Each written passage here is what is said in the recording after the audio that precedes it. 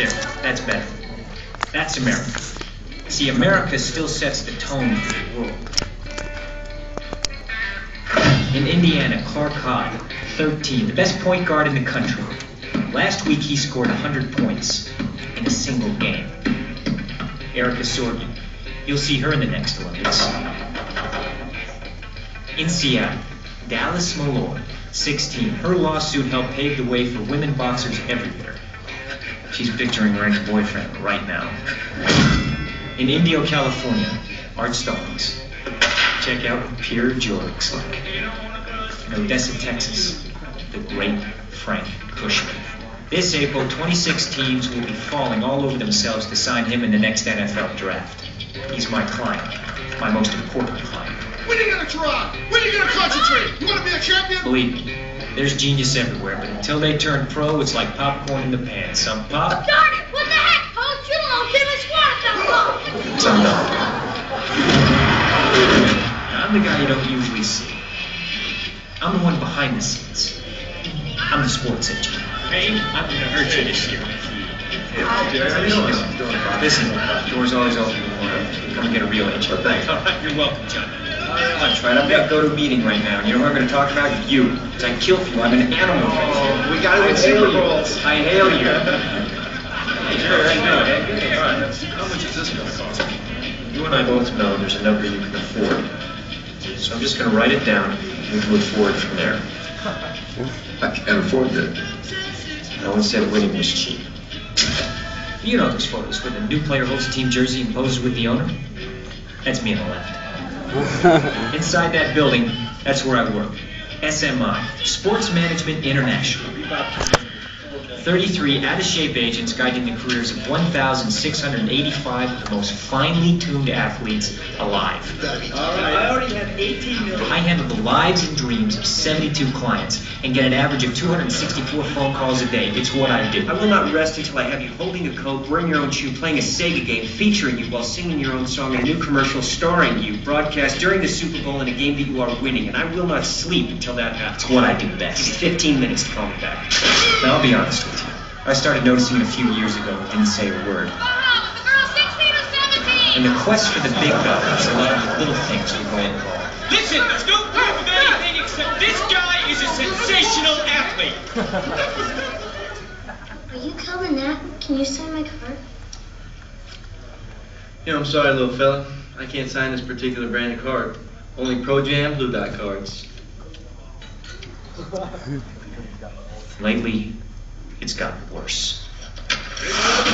Oh, he goes down. Hi, baby. You know your neck?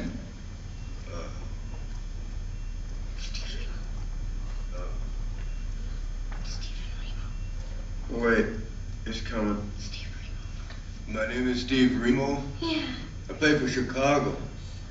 Oh, this lady here is my wife. Hi, baby. And this is my boy. And this is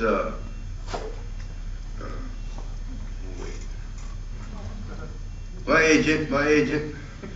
Oh, and I gotta play this weekend, Doc. I'm playing 65% of my games. I get a bonus. I gotta get the bonus. Okay, Jesse. Take care, little guy. Mr. McGuire, Yeah. this is his 4th concussion. Shouldn't somebody get him to stop? Hey. It would take a tank to stop your dad. It would take all 5 Super Trooper VR warriors to stop your dad. Right? Right? Fuck you. That was like... Who would I become? Just another shark in a suit?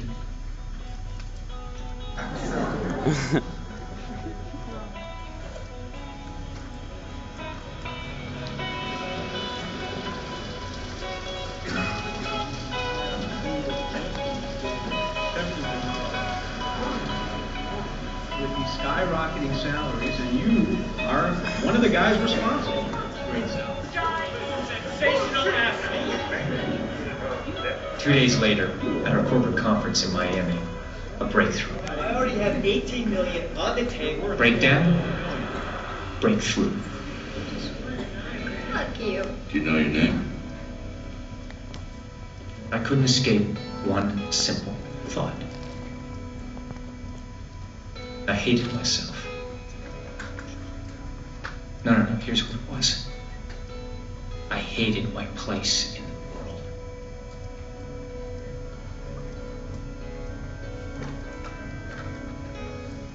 I had so much to say, no one to listen. And then it happened. It was the oddest, most unexpected thing. I began writing what they call a mission statement. Not a memo, a mission statement. You know, a suggestion for the future of our company. A night like this doesn't come along very often. I seized it. What started out as 1 page became 25. Suddenly, I was my father's son again. I was remembering the simple pleasures of this job, how I ended up here out of law school, the way a stadium sounds when one of my players performs well on the field, the way we are meant to protect them in health and in injury. With so many clients, we had forgotten what was important. I wrote and wrote and wrote and wrote, and I'm not even a writer. I was remembering even the words of the original sports agent, my mentor, the late great Dickie Fox, who said, "The key to this business is personal relationships." Suddenly it was all pretty clear. The answer was fewer clients. Less money, more attention, caring for them, caring for ourselves in the games too, just starting our lives. Really.